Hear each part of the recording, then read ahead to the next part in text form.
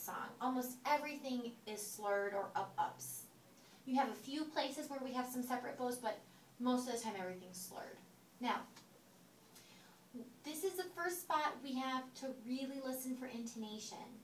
I think, there's a few songs here and there that you've played that, we have to really listen for intonation carefully, like, Witch's Dance was one of them, Got from Mignon.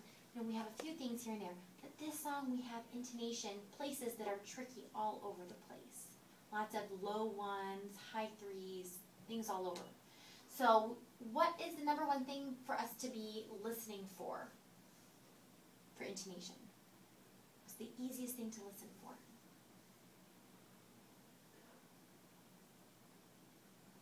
Any ideas? What did we do all in book 2? What was the focus of book 2? We were listening for the something on all the special notes. What were we listening for? Ringing. Yes, okay. So anywhere you have a ringtone, a ringing note, we have to make sure that we're hearing it.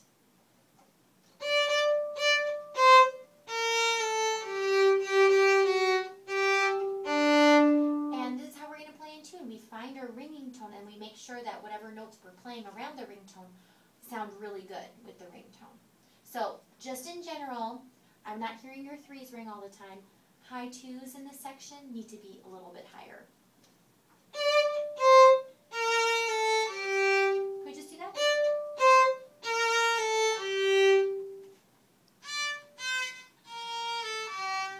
Ooh. Can you get it more ringing? Is it too low or too high? Too low. Very good. Just aim the tiniest bit higher. 3.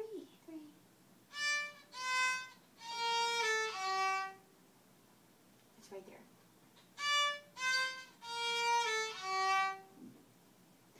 Why is it hard to get that one in, get this 3rd finger in tune? Why is it tricky? Any ideas?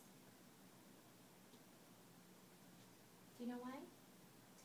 Because you're just playing a low 1. So your low 1, you move your 1 back, but then 3 doesn't want to feel, it wants to play a little too low because 1 is low. We have to think extra high with 3rd finger.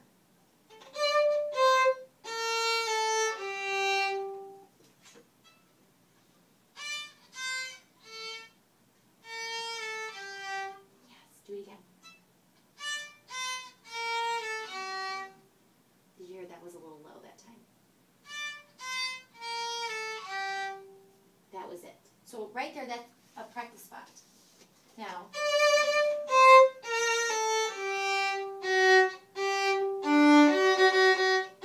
we really need to make sure the 2, the F sharp there, high 2 on the D is really high. Try it again.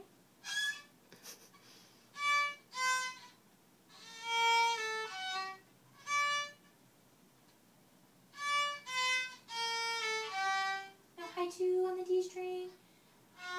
Even higher. Bum, bum, bum, bum.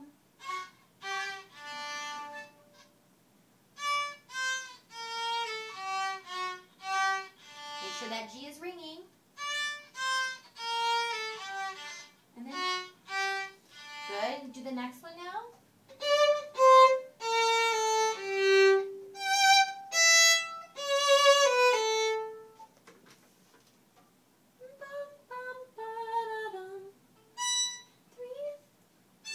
Three on the A string.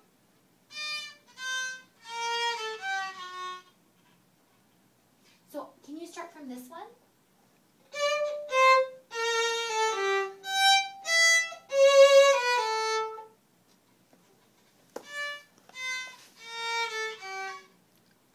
Two. High 2.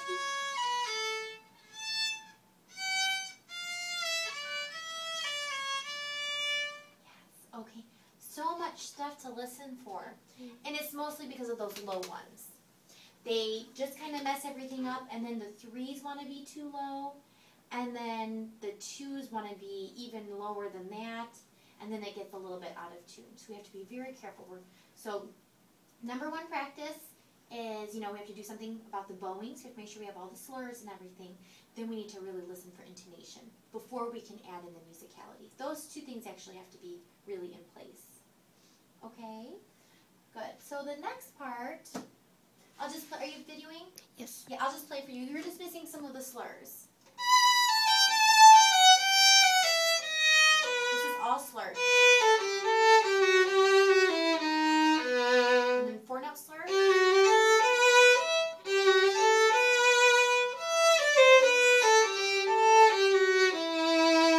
Okay, you might have had all the bowings in there, I don't remember. Okay, and then, did you do the next part?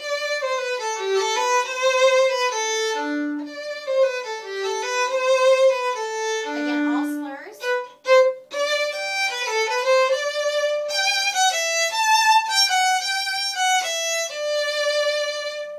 So all of that is the D section. It kind of sounds like it's going back to the A section, but it's a trick. The listener gets, it's just to trick the listener, and then it has a different ending. Okay, so go to rest position. Great playing today. I can tell you did a better job practicing. I'm so happy about that. I loved your sound today. Things are going really great. This book 3 is going to be so easy for you, as long as you're doing your listening and doing your practice. So for next lesson, I probably won't hear any review, any book 2 review. We'll just work on this piece.